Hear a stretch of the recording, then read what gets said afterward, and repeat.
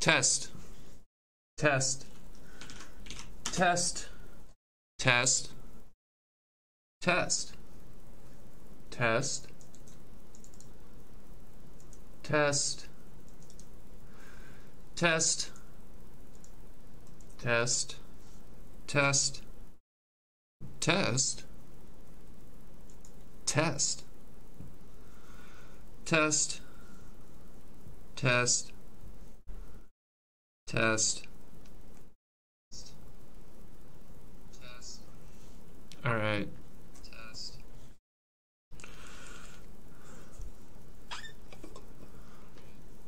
Welcome to another Hoopo stream. A little later today. It's a little icy here in Austin, so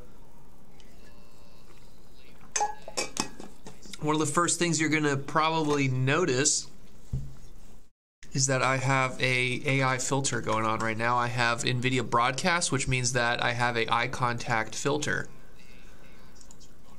So you'll see that as long as I'm kind of vaguely staring at the camera, my eyes will always stare at the camera. So we'll see how it works. Maybe it's a little creepy, but we're gonna try it out. Okay. So the paper we're gonna read today is Mousai. I think it's like music AI is kind of what they were trying to go for here. And this is text to music generation with long context latent diffusion. So it's a diffusion model applied to music. So basically, rather than going from text into an image, this is going from text into a audio. This is very fresh. This is just a couple days ago was released. And it actually has a really great PyTorch repo. So this is a GitHub repo. It's got a ton of stars, MIT license. This looks really, really awesome, and I can't wait to use it, but we might actually just save this for until tomorrow, and then today do the actual paper. So we're going to read the paper, and then tomorrow, depending on how the paper comes out and how easy we think it is and how good this technique is, we can go ahead and try out the actual code. So first things first, let's read this abstract. The recent surge in popularity of diffusion models for image generation has brought new attention to the potential of these models in other areas of media synthesis. Application of diffusion models to music generation. Music generation requires to handle multiple aspects, including temporal dimension, long-term structure, multiple layers of overlapping sounds, nuances that only trained listeners can detect. Yeah, sure. I would say that probably images are harder than audio, but that's also my opinion as someone who deals with mostly images. In our work, we investigate the potential diffusion models for text-conditioned music generation. They have a cascading latent diffusion approach that can generate multiple minutes of high-quality stereo music at 48 kilohertz. So this is the sampling frequency.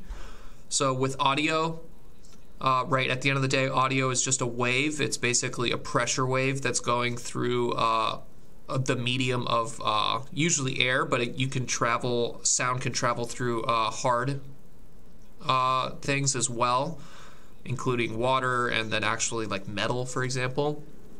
So the frequency of the wave that goes through, how often are you basically sampling that wave, and that's the sampling frequency here, so 48,000 times per second. For each model, we make an effort to maintain reasonable inference speed, targeting real time on a single customer GPU. Okay, so that's important. Provide a collection of open source libraries with hope of facilitating future work in the field. So the interesting thing here, if you actually look at this, okay, so these people, these researchers here, Flavio and the advisor here, Schollkopf, I don't know exactly how to say that name, but ETH Zurich and Max Planck Institute, so these are basically academic affiliations, but if we actually look at audio diffusion PyTorch, it doesn't necessarily seem like they, like, I wouldn't be surprised if they try to spin this out into a startup here. So I don't know, we'll see what happens, because there's definitely money to be made in this kind of, with this kind of application of diffusion model. So I'll be curious to see if these people just kind of try to spin it off into a startup. Okay. Music generation, more generally audio generation, has multiple aspects at different levels of abstraction that make it a challenging problem. Okay. Existing audio generation models explore the use of recursive neural networks. Yeah, this is kind of very old school. Adversarial generative networks, so GANs, RNNs. I would say autoencoders are still somewhat used, right? Especially if you have transformers as part of that. But RNNs, GANs, and autoencoders are definitely like the previous generation of deep learning. Now it's all transformer-based. Several long-standing challenges: modeling the long-term structure, improving the sound quality, increasing the diversity of the generated music, and enabling easier control of the generation. Yeah, there is a group that has done this before. I remember when I was at Google, there was a team, I think it's called Magenta. Yeah. So there was a whole team that basically was a bunch of very, very talented machine learning people, researchers, engineers, and so on, who basically all their work was always related to music and music generation and MIDI files, and this stuff was really cool. So this is a completely separate team, completely separate research group, but there have been people kind of going in the music generation for a long time. Yeah, these guys had all kinds of cool demos. Usually it seemed like, kind of from my recollection, they always kind of did stuff in MIDI files. If you guys know, MIDI files are kind of like this. So it's basically where you discretize the space into basically the individual keys of a piano. So like, rather than generating a continuous audio wave, you're basically generating one of whatever 100 different piano keys. It discretizes the action space of music. So that's kind of, it seemed like the way that most people were doing audio generation, but it seems like these guys here in this paper, the way that they're doing it might actually be more so just directly, they're generating the raw audio wave, but I'm not 100% sure, so we're gonna have to wait to see. Let's see here, two-stage generation architecture in the inference mode for our model. Specifically, we encode text with pre-trained frozen language model into a text embedding. Okay, so we first encode the text into a text embedding. So they're taking the text and then basically tokenizing it and putting it through a big word transformer, probably BERT if I had to guess, but we'll see later on. So now you have basically a nice little set of vectors that represent this text here. So Egyptian, Darkuba, drums, rhythm, 2 of 4, blah, blah, blah. And then they have here diffusion generator, and then they have a diffusion decoder. So they have kind of an encoder-decoder situation going on. We generate a compressed latent, hello, Dr. Prince, hello.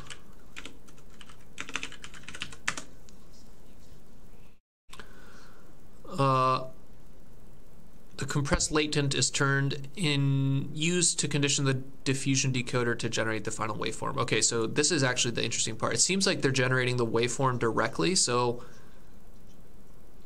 yeah, basically you have an encoder which takes the text, takes some noise, right, just like generic noise, and then over time removes audio or removes noise from this noisy latent and produces a kind of clean latent vector. This clean latent vector is then used to basically condition a decoder, which also starts with noise, but it's basically starting with noise in the shape and form of an actual audio waveform, and then it iteratively removes the noise from this audio waveform here, right, as diffusion models do, and ultimately you get the actual audio waveform. So there's a couple different steps here. You're basically going from text into a text embedding.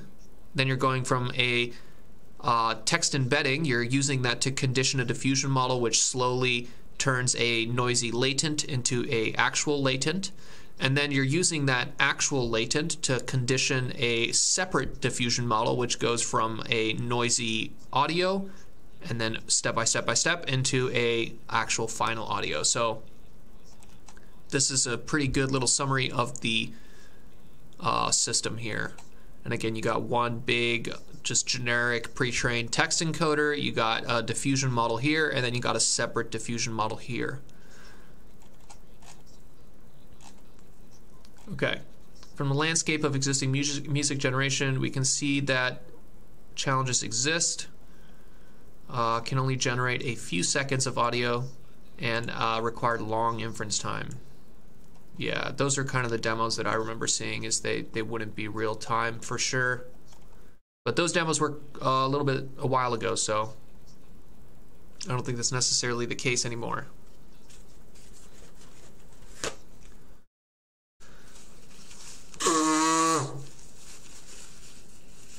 Okay. Our Mousai AI model uses a custom two-stage cascading diffusion method. So I think the two-stage refers to the fact that there is this, let's actually do this so you guys we can see the picture better. Right, it refers to the fact that there's two different diffusion models here. You have the diffusion generator and the diffusion decoder. And then I think the cascading refers to the fact that this first one here is basically just performing diffusion in the latent space, right? So it's removing noise in the latent space, and then you have a second model here that is using that latent to condition the removal of noise in the actual audio space. The first stage, it compresses an audio waveform using a novel diffusion autoencoder, and in the second stage, it learns to generate the reduced latent representations conditioned on the text embedding generated by a pre-trained language model. Both stages use an efficient unit, okay, optimized by us, enabling fast inference speed, which makes it realistic for usage. Conclusion, the main contributions of our work are as follows. Nice little bulleted points here at the end of the introduction that tell you exactly what this paper is going to do. So long context 48 kilohertz stereo music, exceeding the minute mark, so over a minute. Efficient one-dimensional unit architecture, real time on a single consumer GPU. Each stage of our system can be trained on one A100 GPU, so unfortunately these are kind of quite expensive, but they're not at the level that like an individual would realistically purchase one, but a small startup, you know, you could definitely have an A100 GPU in-house. Or you could just rent one from a cloud service, right? You can rent cloud GPUs. A100 GPUs are probably a couple dollars an hour. So if you really wanted to use one, you could. We present a new diffusion magnitude autoencoder that could compress the audio signal 64 times. Okay. Compared to the waveform with moderate quality loss. Okay. So, I mean, audio compression is extremely is a very deep rabbit hole. Like, people have been working on the problem of like audio compression, the lossy and non-lossy versions of that for decades and decades and decades. So I doubt that what they're doing is necessarily state-of-the-art there, but it kind of works out for their approach. Okay, we have table 1, comparison of the model with previous music generation. We show the comparisons along with audio sample rate. Okay, so this is the sample rate. Generally, the lower the sample rate, kind of the worse the quality of the audio, but it's also not super noticeable, right? It's like if you have someone who's a professional musician, they're gonna 100% gonna be able to tell the difference between 48 kilohertz and 16 kilohertz, but like for your average person just listening to something on the internet, they might not even be able to tell the difference between these sampling frequencies. And it makes it significantly more compute heavy to have a higher sampling frequency. So hats off to Mousai to kind of choose a very aggressive, very high sampling frequency here. And also the at here means how many channels. So single channel means basically mono, you're hearing the same thing on left and right. Double channel here means you could potentially have two channels. You could potentially have a different thing coming in your left ear and right ear. Context length, so this is basically how much, how big is the context that your network can pay attention to, right? What is the receptive field of your model? So for example, the WaveNet in 2016, this is a very famous paper. We might actually read that in our historical papers Fridays that I kind of want to start doing. But it really only had a couple seconds of context versus now this Mousai has minutes of context. Input text. Okay, so different things that you can condition your generation on. Obviously, the very first versions of this didn't have anything, but now you can condition on just kind of free-form text. Music of any genre, and then inference time. Yeah, so some of these, like Jukebox here, takes hours to generate, but compared to this version here, audio length, so you can basically generate it as long as it, however long it takes to make that sound is however long the sound is. Cool. Related work. A common trend in generative space has been to first train a representation learning compression or upsampling model in the input domain, and then later turn a generative model on top of the reduced representation.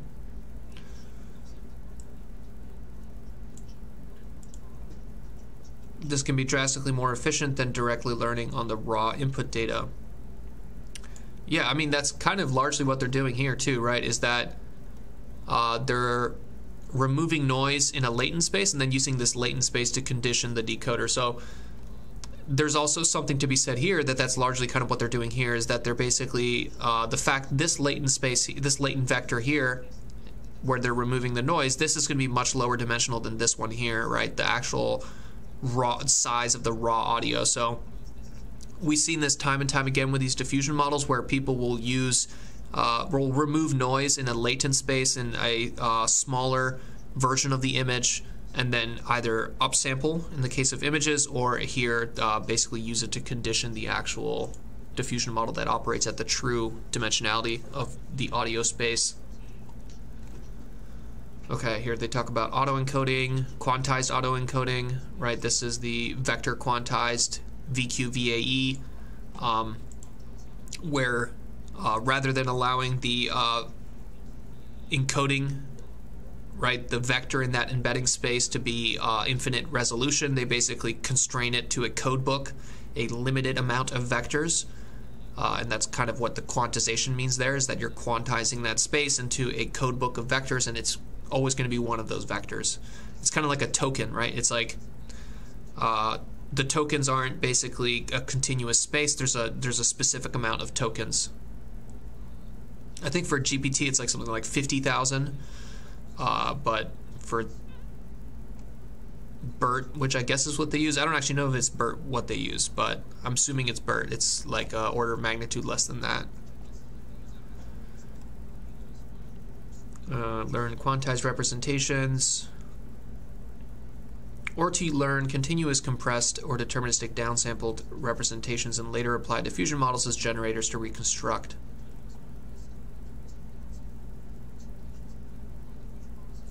In our work, we follow ideas from the cascading diffusion approach, which to our best knowledge has never been attempted for audio generation. Yeah, this is like definitely the first one I've seen, but diffusion for audio generation is it's an obvious next step. So it was just a matter of time before someone released a paper like this, but these guys were the first to do it, so hats off to them there. Preliminaries. We introduce several preliminaries that serve as the basis for our model. Specifically, we give an overview on the working of diffusion, latent diffusion, and units. Okay, so they're going to kind of describe those three different parts there. I actually always find these sections interesting because, you know, describing diffusion models in like 3 paragraphs like this is actually kind of hard. Like, so I'm always curious, kind of what's the Feynman, right, the famous physicist, would say that, like, if you can't explain something simply, you don't really fully understand it. So the way that people describe things in like these kind of preliminaries or related work sections kind of lets you know how well they really understand diffusion models, right? Are they going to give you kind of a generic description, or are they going to give you something that really gives you the high-level idea of what a diffusion model is doing? Audio generation has long been a challenging task. At the lowest level, we have digital waveforms that control air movement from speakers, right? So audio is basically just a pressure wave through air, and really what your speaker is doing is it's pushing the air, and it's pushing the air at a specific little at a specific frequency and with a specific amplitude. So that's really the only thing that's going on when you're creating audio. And digital just refers to the fact that it's not an analog wave, right? It's like it's been converted into a digital signal, usually through like things like Fourier series, where basically you decompose a wave into its kind of component parts. But that type of stuff gets pretty intense pretty quick, so I'm not going to pretend to know a lot about audio digitization and compression and stuff like that. Higher sample rates allow for more temporal resolution and can represent higher frequencies, but at the same time it is computationally more demanding. Yeah. So higher levels of abstraction, we find qualitative properties such as texture, timbre, or pitch. Zooming out, we observe structures such as rhythm and melody, and then you have minutes of interconnected patterns. Yeah, so there's different levels of abstraction with sound, right? You have everything from the like kind of micro level, things that are happening at like 1/10 of a second. You have rhythm and melody that are happening multiple seconds, and then you have kind of patterns that are happening at the span of a minute. So there's a lot of different resolutions of time if you want to be able to generate audio that's good. Audio can be represented as a single waveform, mono, or two waveform stereo, or even more in the case of surround sound. Audio with two or more channels can give a sense of movement and spatialization. From the modeling perspective, there are unconditional models that generate novel samples from the training distribution without any additional information, or conditional models that use a form of guidance, yeah, such as text, which is what they're doing here.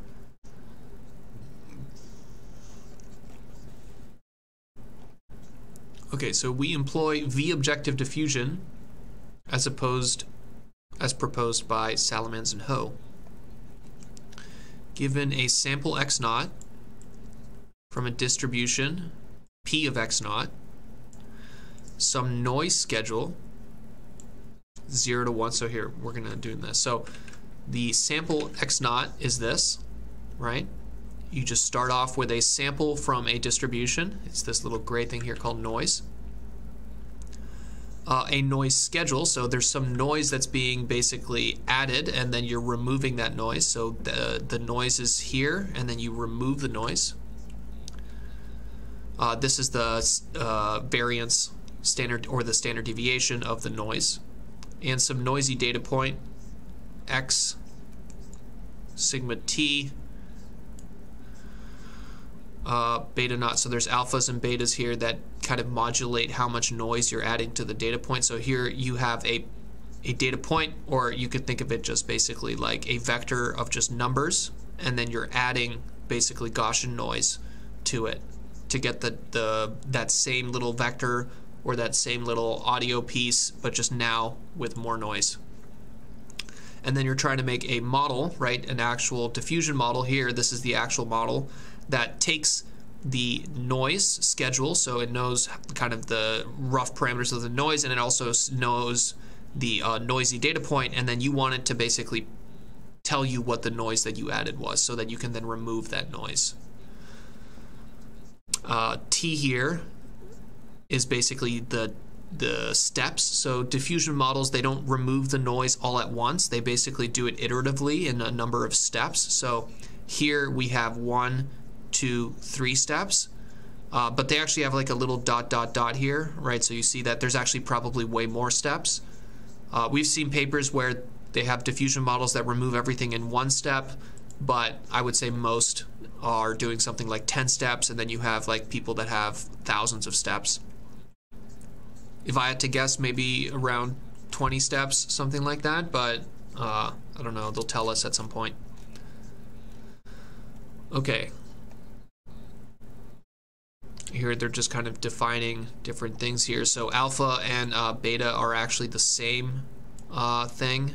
They're both just the sine and the cosine of this phi here, and the phi is actually a function of the noise schedule as well. So these hyperparameters here, alpha, beta, all just basically boil down to the same hyperparameter, which is the noise schedule, right? And what does the schedule mean here? So much like when you train a network, you have some kind of learning rate schedule where you change the learning rate over the course of the training period. You're doing a similar thing here with the noise, where at the beginning of the training pipeline, you're going to have a different amount of noise, right? A different schedule of noise than here at the end. So that's basically what the schedule means, is that you're adding different amounts of noise depending on how far along this training pipeline you are, right? How far along this time t here you are.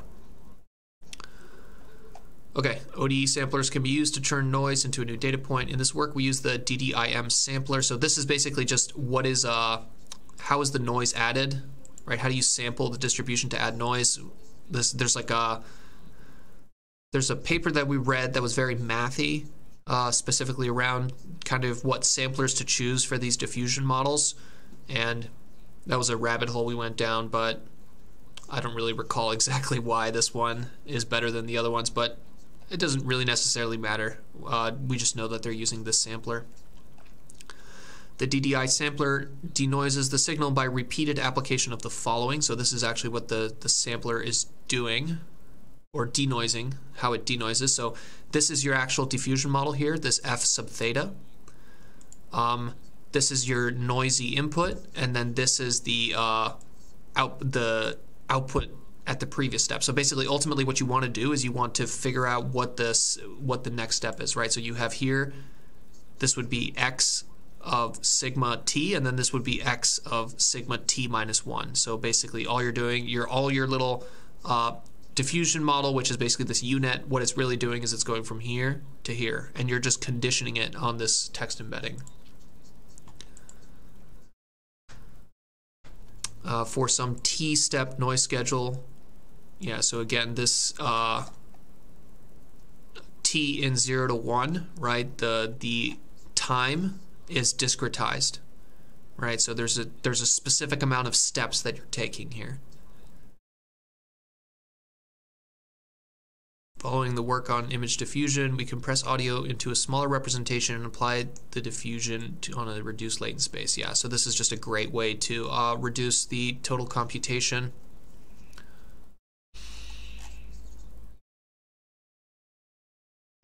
UNet architecture used for both the diffusion decoder and latent diffusion generator.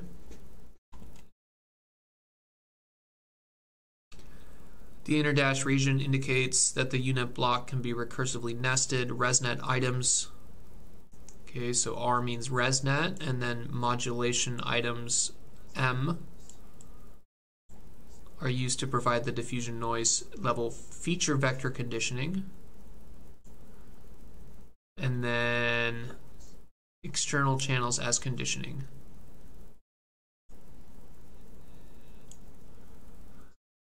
Attention items are used to share information time-wise, and cross-attention items are used to condition on an external text embedding. Okay, so there's a couple different symbols that they introduced here. They introduced the purple or the orange circle. The orange circle means text embedding, right? Which is this.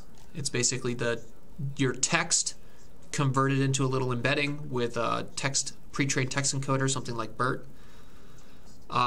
You have the external channels, this purple here, or pink, I guess. So that's probably just kind of like how they were saying that you have multiple channels, right? You have left and right, single waveform, two waveform, like. So that's probably what that is. It's basically they condition on the left or they condition on the right. Feature vector conditioning, this kind of yellower thing here. We don't really know what that is. I'm guessing it's probably just maybe the type of music or like some kind of like extra information that you're passing in the form of a feature vector. I think they'll probably describe it later. And okay, that's basically the key parts of the stuff. That's at least the stuff that's being used to condition this UNet. But then you have a variety of bricks here, a variety of neural network modules here. You have a ResNet, residual connection, right? Network with residual connection. You have modulation. You have, what is I? They don't tell you what I is. Oh, inject items, I. Okay, so probably just a addition, like a concatenation. Then another attention, and then a cross attention. Okay, so it's kind of a little convoluted, and you have basically this represents one brick within the UNet, and then you have multiple of these bricks, right? So they're zooming in here on just one of these items, but you would have basically 3 of these in a row. And then you also have basically downsampling and upsampling, and then you have here a skip connection. So this arrow here is basically giving a path for the gradient. So whenever you actually train this, you're going to be pushing gradients, right? And if you were pushing gradients and you didn't have this skip connection here, what would happen is that by the time the gradients get to here, they would basically be nothing, right? They have to like go through all this sludge, and they would have no momentum left, right? There'd be basically nothing left to really, it's a vanishing gradient problem. So by adding this skip connection here, you're allowing the gradients basically to flow over to this part of the network here with a full strength. So that's the point of having that skip connection there. All right, UNet. What do they have to say about the UNet? The UNets were first proposed in 2015 as an hourglass convolution only 2D architecture with skip connections. Since repurposed for multiple uses such as image, audio, and video generation, our proposed UNet has little resemblance to the original work and is infused with multiple new components such as more modern convolutional blocks, a variety of attention blocks, conditioning blocks, skip connections, maintaining only a skeleton of the hourglass architecture. Yeah, so something to be said here, right? UNet, like sometimes it refers to the actual specific UNet that was proposed here in 2015, but it kind of, nowadays when people say UNet, it's usually not that specific architecture. It's just kind of this idea of having something that is kind of higher dimensional and wider, and then compresses down into like a less lower dimensional, and then goes back up to a higher dimensional. So it's like that high, low, high. That's really the core kind of concept of the UNet. And now anytime people do that kind of like high, low, high, they basically refer to it as a UNet, even though it really doesn't have to do anything with this like medical image segmentation paper in 2015. All right, let me take a big sip here.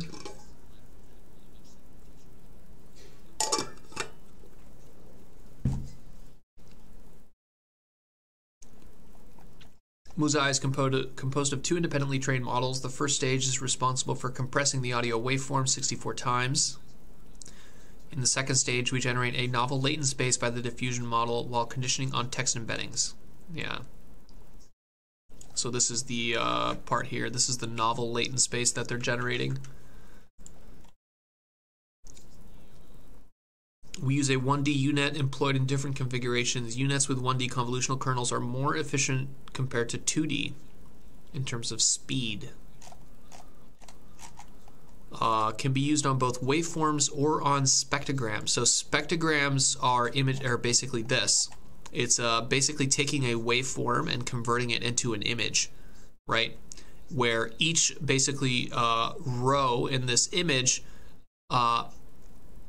corresponds to a specific frequency, right? So basically you're breaking down an audio signal into its component frequencies with some kind of Fourier transform, and then saying, okay, this is the magnitude of the coefficient on this particular frequency for a Fourier transform, right?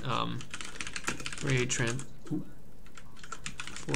transform spectrograph. Like there has to be a cool GIF for this, right?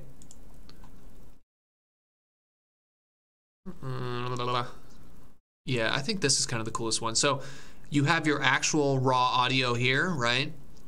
And then it gets converted through a Fourier transform into basically these two parts. So basically what the Fourier transform has told you is that your original audio is actually composed of these two waves here, right? These two sine waves or cosine waves. And how much of each? Well, a little bit of this wave and then a lot of this wave. And then your spectrograph is basically telling you, this is what a spectrograph looks like. It's saying for each frequency from 0 to whatever this is, 10,000 hertz, right? How much of each wave is there in the audio? And you can see here that, okay, here at 1 second into the audio clip, there's a lot of kind of low frequency stuff, and then just kind of some occasional high frequency stuff. But these kind of spectrographs are a lot easier to parse than audio, raw audio waves. And not only that, but you can actually almost read them as a human. So you can actually look at a spectrograph as a human and kind of have some idea of like what's going on, versus like if you just look at a raw audio wave, it's like almost impossible to know what's going on. So audio wave or spectrograms are pretty popular in kind of the audio space. Use a variety of repeated items at, okay, residual 1. Eject an item that concatenates. Yeah, so this is what we were saying. It's a concatenation. Concatenates external channels. Attention item used to share long, and then cross attention item used to condition on text embeddings.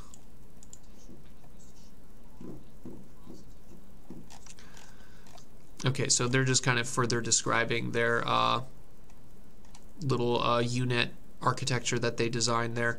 Diffusion Magnitude Autoencoder, DMAE.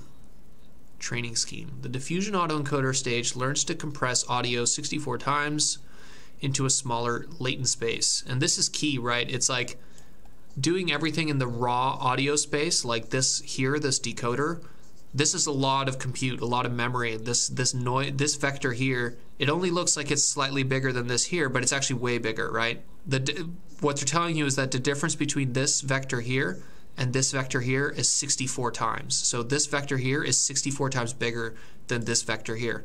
So it's a lot faster to remove the noise from this tiny little vector here, this latent vector, than it is to remove the noise from this giant 64 times bigger actual audio vector. So it's really all about this idea here of basically compressing the audio and then doing everything in that smaller latent space. Waveform is converted to a spectrogram and then auto-encoded into a latent space. The original audio is corrupted with a random amount of noise, and then the unit is trained to remove that noise. Yeah, so this is basically just Diffusion Models 101 here. The unit is conditioned on the noise level and the compressed latent, which can have access to a reduced version of the non-lossy audio, right? So you can condition diffusion models on anything that you want. So here they're conditioning it on the text and then a feature vector, and then the second part, their decoder, they're conditioning it on that latent.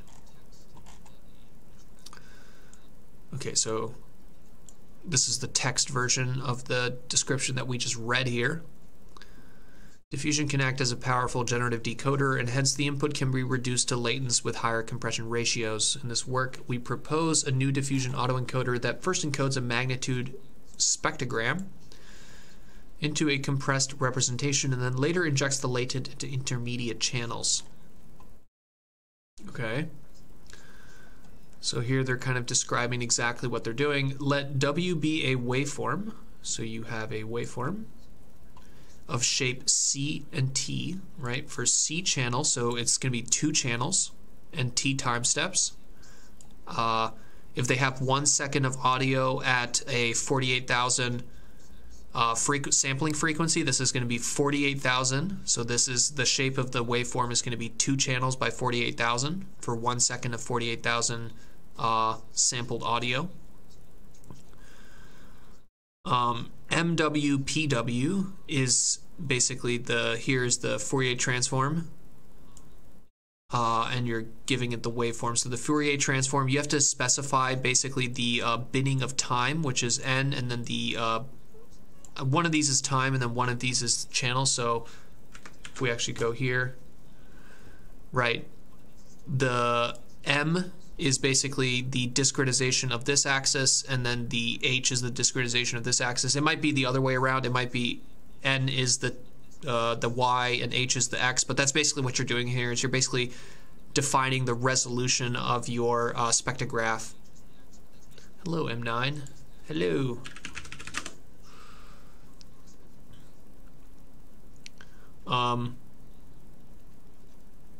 Okay, window size of 1024. Okay, so this is the actual window that gets moved around, which determines the time, and then hop length of 256. The resulting spectrogram will have shape C times N and then T over H.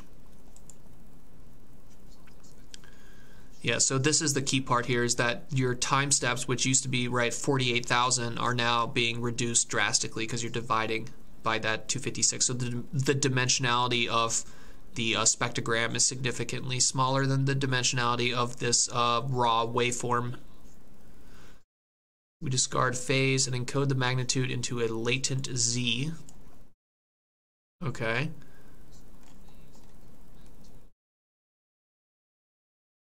Using a 1D convolutional encoder. Okay, so they're basically just taking this spectrograph and then just encoding it into a little vector here, this pink thing. The original waveform is then reconstructed by decoding the latent using a diffusion model. W hat, which takes in Z, sigma, and S, where theta decoder is the diffusion sampling process with starting noise epsilon, sigma, and S is the number of decoding sampling steps. Okay, so S is basically this here that we saw, right? It's how many noises or how many steps you have in your T-step noise schedule. So they still haven't told us what that is. My current guess is something like 10, but it might even be 1,000. So the decoder is trained with V objective diffusion while conditioning on the latent. Yeah, so key here, it's conditioned on the latent. Where F theta decoder is the proposed 1D unit called repeatedly during decoding. And this is why a lot of diffusion models are not real time when it comes to inference, is because you have to apply them many times, right? However many steps you have to apply that many times. So to go from noise into an image, or in this case noise into a actual usable audio transform, you have to do inference S amount of times, right? So that can actually take some time. Since only the magnitude is used and phase is discarded, the diffusion autoencoder is simultaneously a compressing autoencoder and vocoder. Higher compression ratios can be obtained than autoencoding directly on the waveform, yeah. So the spectrograph here is really about just reducing the dimensionality of the input.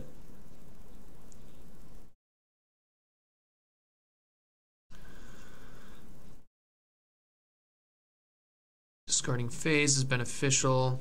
Diffusion model can easily learn to generate a waveform with realistic phase, even if conditioned only on an encoded magnitude. Depending on the desired speed quality, more or less compression can be applied in the first stage. 64x compression is a good balance. The latent space produced is then used as a starting point for the next diffusion stage. To make sure that the reproduced latent space can be used for diffusion, we apply a tan H function on the bottleneck, keeping the values in the range of -1 to 1. Okay, so that's interesting. So this latent vector here, right, this pink latent vector, which ultimately is used to condition the decoder, they apply a tan H at the very last layer because they want that that latent vector to be kind of reduced to -1 to 1, or normalized, or whatever you want to call it, shaped to -1 to 1.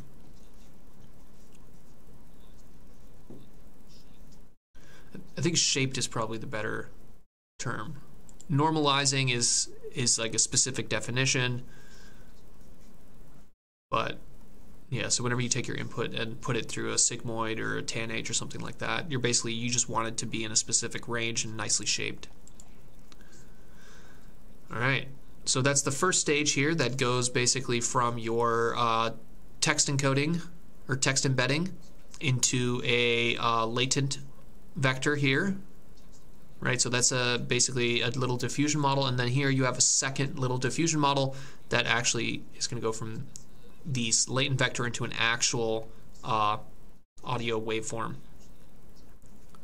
Yeah, the second stage applies latent diffusion on the previously obtained compressed space.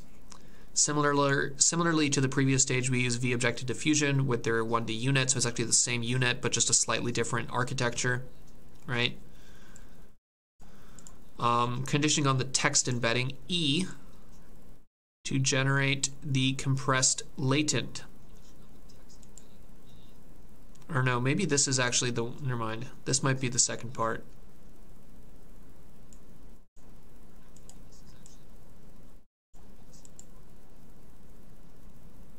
Same sampling to approximate the z-hat from the text embedding and starting noise. Text embedding, starting noise. The final generation stack used for inference to obtain the waveform is, okay, so here you have noise, here you have the number of steps for the first diffusion model, here you have the text embedding, and then this is the first diffusion model here. Right, the encoder, this thing here, diffusion, they call it the generator, I guess. Yeah, okay, it's generator because it's the one that's actually going from noise into an actual latent that means something, and it's the one that's conditioned on the text. And then the decoder, all it does is it takes that latent that's produced there. It has a different number of steps. It has a different noise schedule and starting noise, and then it produces W hat, which is the actual final waveform that you want. The 1D unit includes cross attention blocks to provide the conditioning text embedding and multiple attention blocks to make sure information can be shared over the entire latent. Crucial to learn long-range audio structure. To obtain the text embedding, prior work on text conditioning suggests either learning a joint data text representation or using embeddings from a pre-trained language model. Okay, so here it is. It's not BERT, it's a pre-trained and frozen T5 model. Okay. Our guess was wrong. It's not BERT.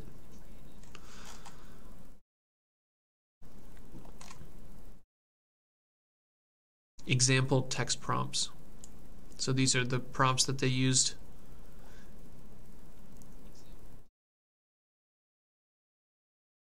I don't know what this 2 of 6 is. Like, what the fuck is that? These guys are not good at prompting. This is like a weird prompt. I feel like they should talk to the stable diffusion people. The people who like have been messing with image generation models, like they're actually quite good at like text or prompt engineering at this point. So it'd be kind of cool if like there probably is something out there, but like a kind of a prompt engineering 101, how to do it. Because there's definitely people who are kind of experts now at that. It's like a new engineering field that just like was created out of thin air, so kind of cool to think about that. We train all the models on a relatively modest collection that we compiled, so here we go, 25,000 hours of stereo music sampled at 48 kilohertz. The autoencoder is trained on random crops of 5.5 seconds. And the text conditional diffusion generation model is trained on fixed crops of length 44 seconds. Encoded into 32 channels. Okay, so I was 100% wrong there. It's not just 2 channels, it's 32 channels.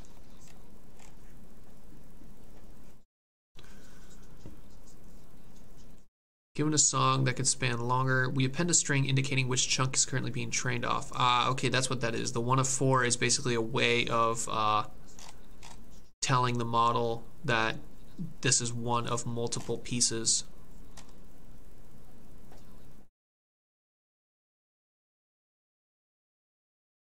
Shuffle list of metadata and drop each element. Okay, so they have basically some dropout on the actual metadata.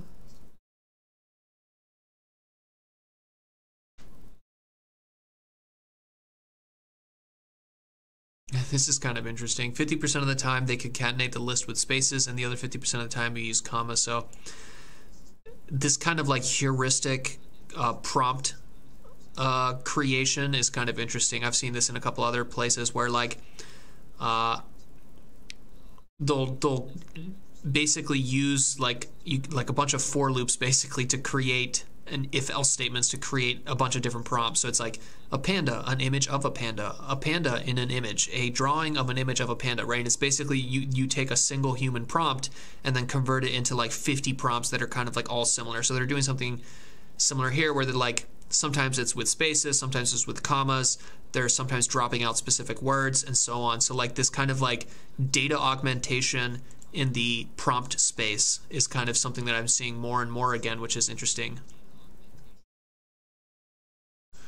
Okay, 185 million parameter diffusion autoencoder. That's not like ginormously big, but that's still like quite significant. 7 nested U-knots, downsample each time by 2. Okay, following repetitions. Channel injection only happens at depth 4. Okay, we trained an 854 million text conditional generator, so that's a little bit bigger there. This is starting to get a little bit out of control. 6 nested U blocks, right? They're just kind of showing you all the different layers of the U-net and kind of how you go from higher dimensional to lower dimensional. They have some skipping here. Yeah, so I mean, these guys designed this U-net from scratch, right? So they're quite proud of the U-net that they've designed. So of course they're gonna basically spend a bunch of time here in the paper talking about the U-net that they designed. This is also why I think that these people are probably going to make a startup around this, because if you design the architecture from scratch, you can basically decide what the licensing is going to be yourself. You don't need to be beholden to the original architecture creator. So yeah, this is kind of smelling like they want to make their own startup. Okay, you have a learning rate of 10 to the -4, different hyperparameters for the atom optimizer, and weight decay, 10 to the -3.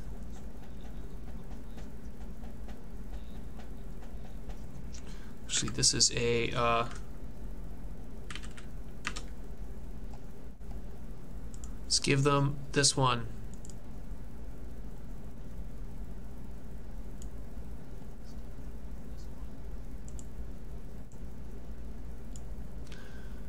Save. We'll call it error in audio gen. Let's go get credit for this. Issues. New issue. Typo in paper. Great work in section, what is this? 5.2. 5.2 of the paper, there is a typo. I think you meant weight.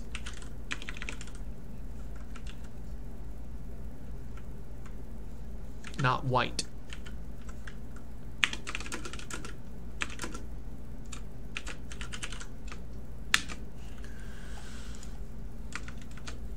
And let's see if we can paste that.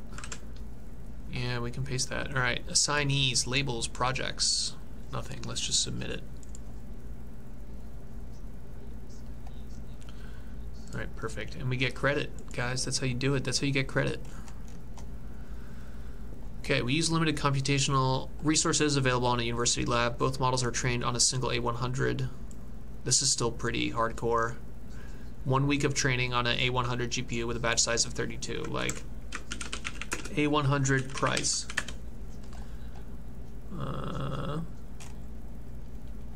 A100 price at for 1 hour. GPU pricing, here you go. A100 An A100 is GPU price $393, so $3.93 times 24 hours in a day. $3.93 times 24 hours in a day times 7 days in a week equals $660. So $660 is the total training cost for this. Still quite expensive, but definitely within the reach of a small startup. For inference, a novel audio source of 88 seconds can be synthesized in less than 88 seconds using a consumer GPU. Results. Our model is the only model that generates long context music from text descriptions. Ooh.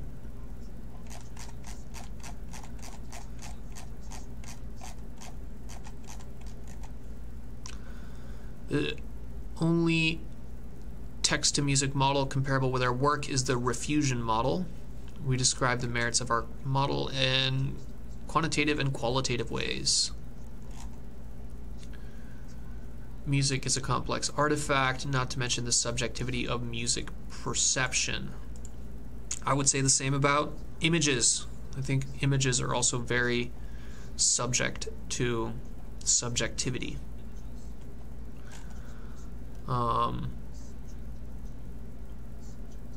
We design a listener set.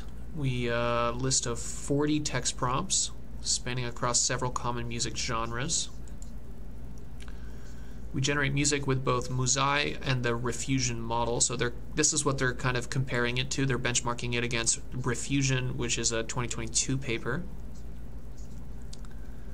We observed that our music samples exhibit a good diversity and fit the text descriptions well. All right, I believe you. Each annotator listens to all 80 music samples we provide and is instructed to categorize each sample into exactly one of 4 provided genres.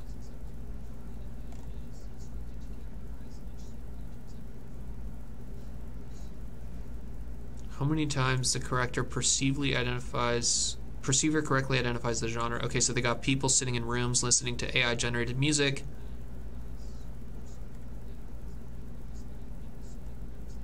Display the confusion matrix.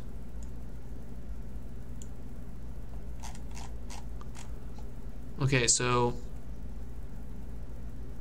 the diagonal here shows you that most people identify pop as pop, metal as metal, hip-hop as hip-hop, electronic as electronic. Metal being the darkest here tells you that most people can identify metal as being metal more so than any other genre. And electronic hip-hop, there's some confusion here, so sometimes electronic kind of sounds like pop, electronic kind of sounds like hip-hop, or pop kind of sounds like hip-hop.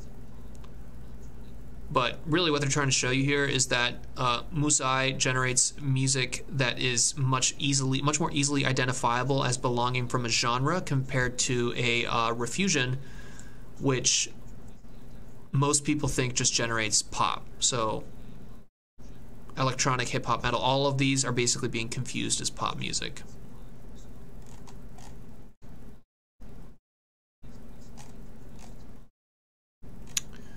Visualize figure 6, we can see that low frequency sounds are handled rather well by our model.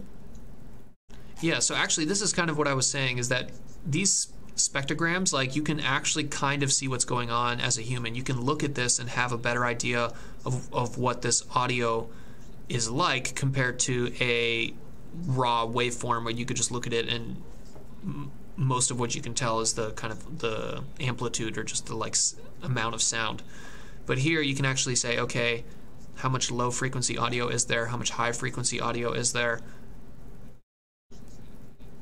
The true samples are in the top, and then the auto-encoded samples are in the bottom. So you actually see how a lot of the what the autoencoder is largely doing is it's removing a lot of the high frequency stuff. It's basically just doubling down on this low frequency stuff, which is kind of interesting.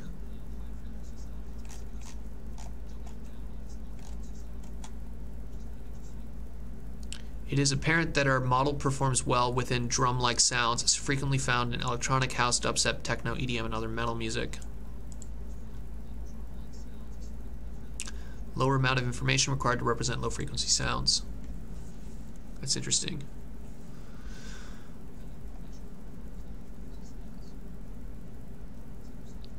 Our generated samples exhibit structure over longer periods of time, exceeding the minute mark. Entire choruses are found in generated music. Okay, making the model bigger can make the model better. That's pretty obvious. Additional properties. We also explore several properties of our model, namely the trade-off between the speed and the quality, the compression ratio, and quality. Trade-off between speed and quality. We find that 10 sampling steps in both stages can be enough to generate. So here we go. Our guess was correct. We guessed it. The number of sampling steps, so basically how many steps they're using here to remove the noise, how many times they're performing inference with this diffusion model, is 10. But they also tried 50 to 100 steps, so yeah, 100 steps is a lot more intense, right? You're performing 100 inferences of your diffusion model versus just 10 inferences of your diffusion model. So 100 steps is going to take a lot longer than the 10 steps. Increasing the number of sampling steps in the latent diffusion model will similarly improve the quality, likely due to the more detailed generated latents. We use the same starting noise. This suggests that using more advanced samplers could be helpful. Yeah, there's 100%. Either the people who wrote this paper or people in a different group will 100% basically take what was done in this paper and then just try a different sampler, and that's enough to do a new paper. So diffusion models, you can just basically reproduce other people's work and then just change one or two things in the architecture, such as the sampler, and then show that you either get slightly better results or you get worse results, but find some specific niche where they're slightly better.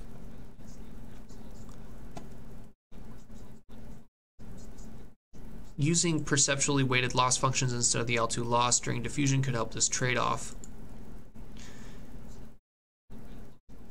Yeah, that's interesting. So rather than kind of just using a reconstruction loss where you're saying, okay, hey, this is what the spectrograph looked like, and this is what the output of your diffusion model, which removed the noise from it, looked like, rather than kind of treating all parts of that the same, there's probably a loss that's a little bit more clever and can say, okay, actually humans can hear the low frequency stuff better than the high frequency stuff, so we should have a weight in front of that low frequency stuff. We find that the text audio binding works well with CFG higher than 3.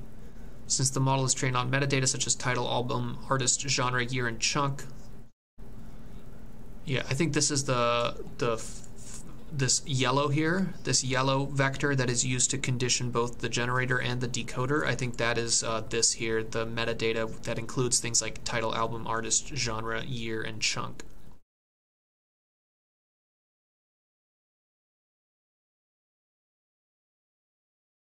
Or maybe not. Maybe this is the actual text. Yeah, maybe I'm wrong. Okay, so that stuff is basically this. It's the text description which gets tokenized and then becomes this orange vector here. Find that the chunk-based text conditioning is coherent with the description.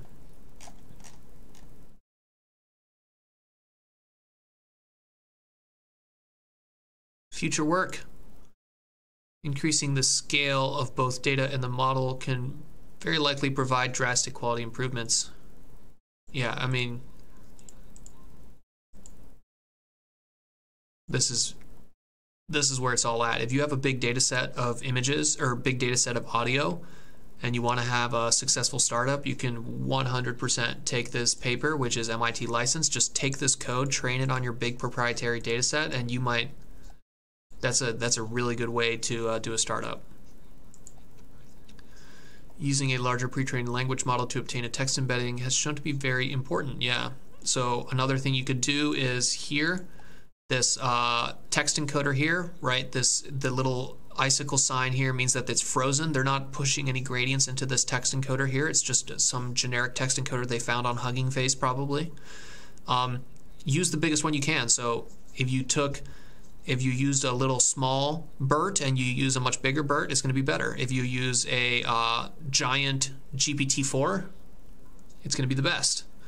So most diffusion models have found this as well, where using the larger pre-trained language model gives you a much better text embedding, which ends up resulting in better stuff. Sophisticated diffusion samplers, right? So you can pick a different sampler. Okay, the model.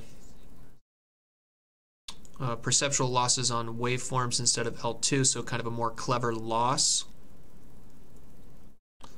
Improving the quality of diffusion autoencoder by using MEL spectrograms instead of magnitude spectrograms as inputs.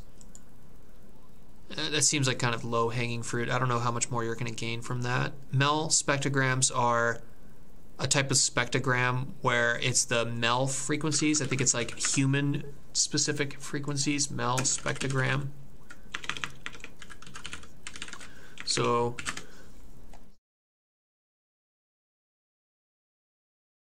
yeah, MEL frequency.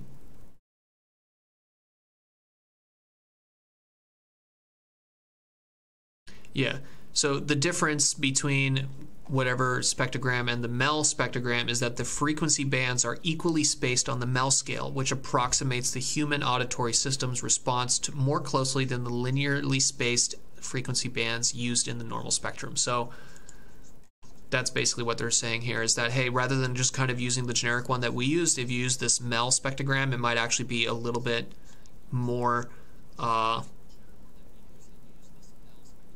it might be better for human-specific generation, right? So these two things here, the loss and then the MEL spectrograms, are basically just using a prior that's a little bit more human-specific rather than just kind of generic.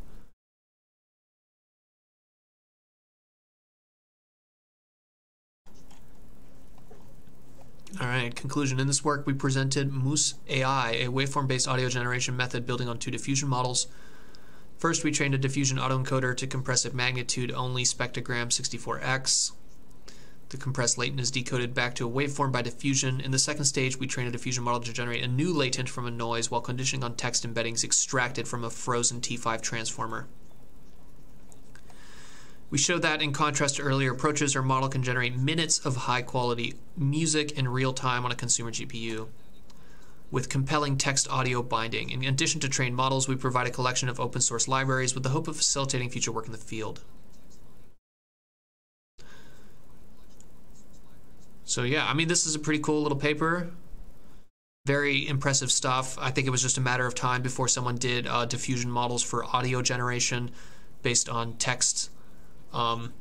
They have a very awesome looking GitHub. I'm going to actually save this. I'm probably going to try to do a stream where we go and we try it out, and I'll set it up so that we can actually listen to audio on the stream. But yeah, awesome work. I have some stuff to do, so I'll end it there, but thanks for listening and see you guys tomorrow.